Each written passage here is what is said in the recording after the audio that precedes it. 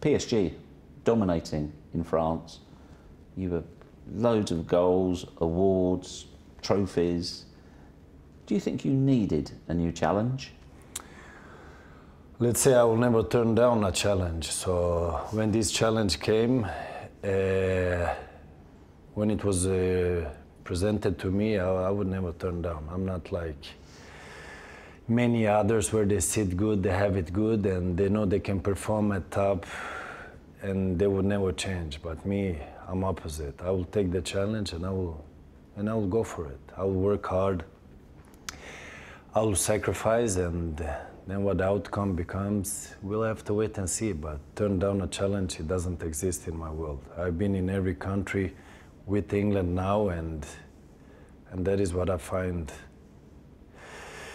the adventure cool, because I came, I won, and I went. So hopefully I can do the same here.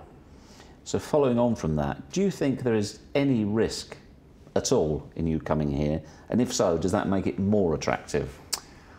I mean, the only risk would be if I don't win. For my own individual thing, I don't see any risk. I have nothing to prove, I have nothing to demonstrate, and I have my career. I did what I did.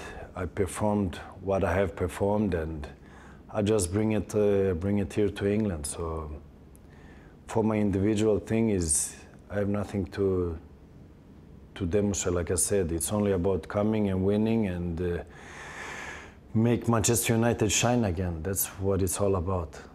So by your own exceedingly high standards, what do you think you've got to achieve here for you to be satisfied?